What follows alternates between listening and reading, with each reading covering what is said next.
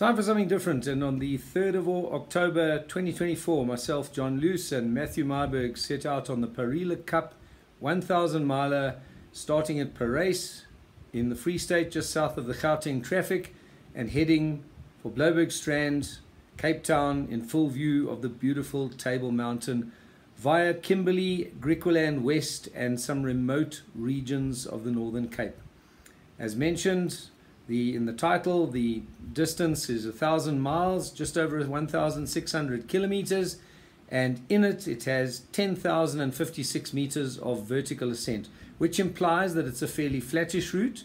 There is a bit of climbing nearer to Cape Town way, the first 3/4 of the route being very flat, but all in all, on average, it's not a lot of vertical ascent, so it's a fairly fastish, mostly gravel route to Cape Town, via some beautiful but very remote parts of the country. Albeit being a fairly flattish route, it's nonetheless challenging. It goes a lot further north than the Joburg to Blouberg, which runs down towards Bloemfontein and down the Forgotten Highway. The Joburg to Blouberg route having significantly more towns at more frequent intervals to resupply. So this is the challenge of the Parys le Cap route via Griqualand West, is especially after Kimberley. It starts becoming far more remote. The towns are often significantly further apart. The longest distance between two towns being from Douglas to Parys 158 kilometers, although there are a few farms for water supply. But thereafter, probably the remotest stretch from Van Wyksvlei to Brandvlei, 146 kilometers, in which you won't find a water resupply and you won't find a farmhouse. You hardly find a vehicle passing you. It is extremely quiet and extremely remote, so one needs to be well prepared for that. The roads are a lot quieter, even from the outset.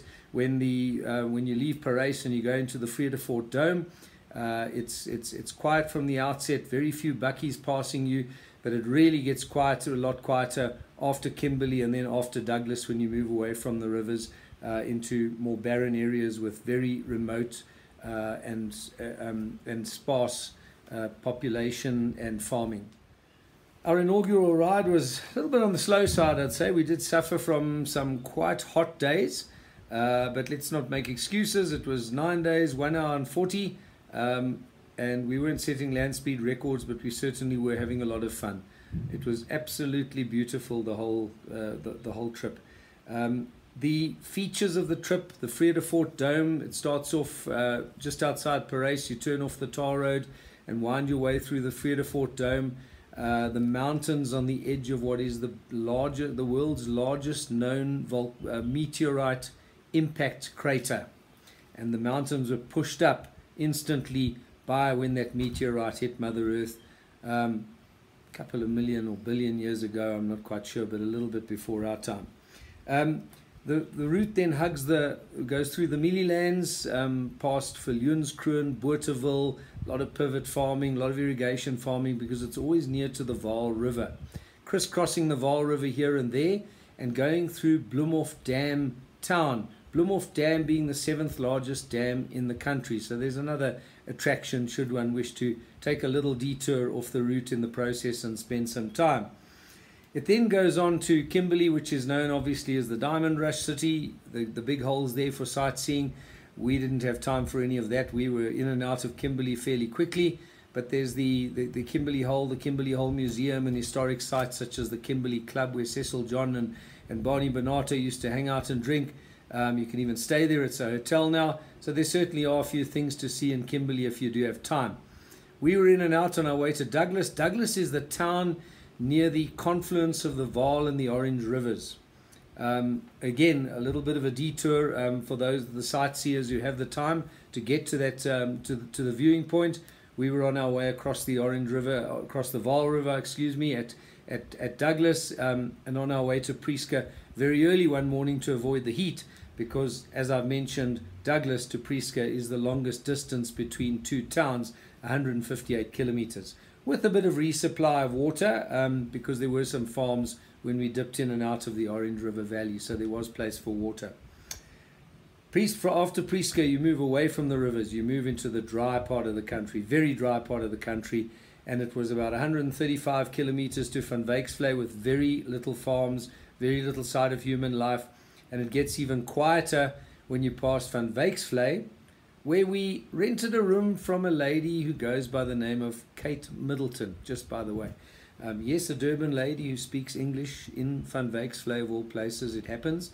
On we went thereafter early the next morning, 1 o'clock in the morning, to avoid the heat, because the largest, probably the longest stretch without resupply of any sort of water, there's no farms, there's no operating farms that you can see along the way, is from Van Wyksvlei to Brandvlei.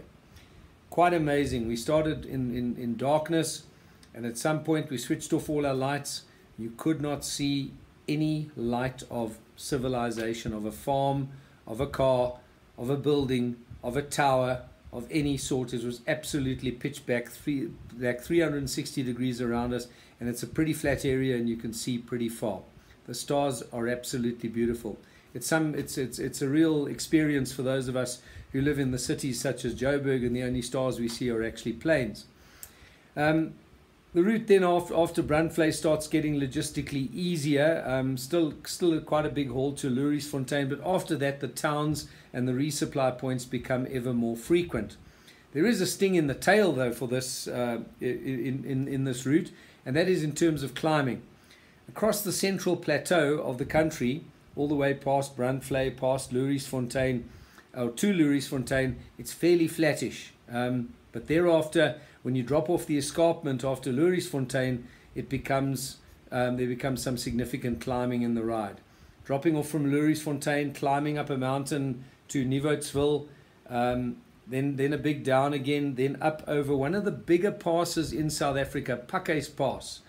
Over 800 meters of vertical ascent up to the top, and it's the 11th, when it comes to vertical ascent rankings, it's the 11th biggest pass in the country. So very, very significant, and obviously a massive drop down the other side into the beautiful town of Clanwilliam.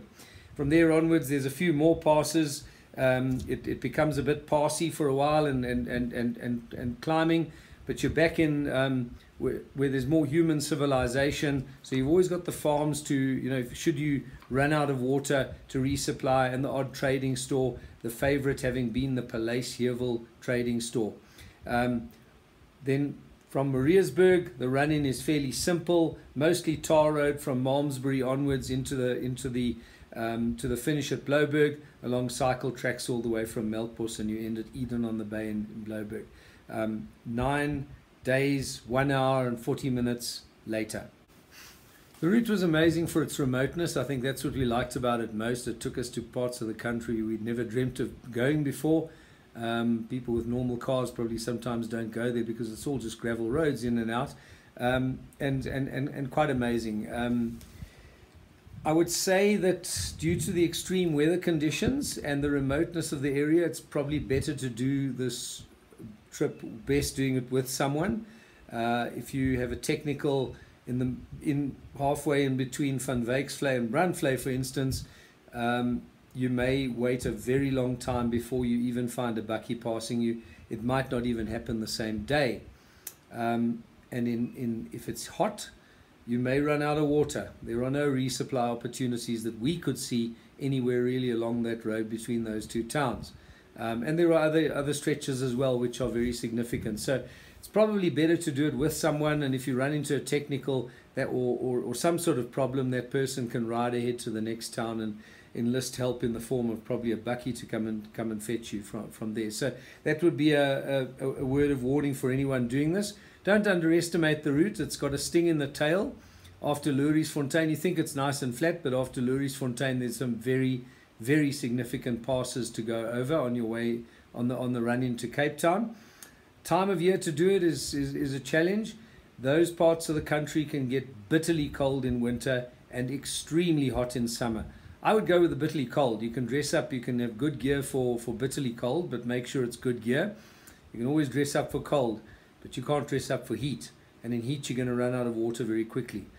That too, there too, I would issue a suggestion, and that is make sure you've got extra capacity on your bike for significant amounts of water for those long stretches where you won't get resupplies. One needs to be more prepared for this route, I think, than on our Joburg to Blouberg route to the south, where resupplies are more plentiful, and farms and farmers and human habitation is more plentiful should you come short, and buckies pass you more. This is a much quieter route. That's the attraction of it, but it also comes with its hazards for which you have to prepare.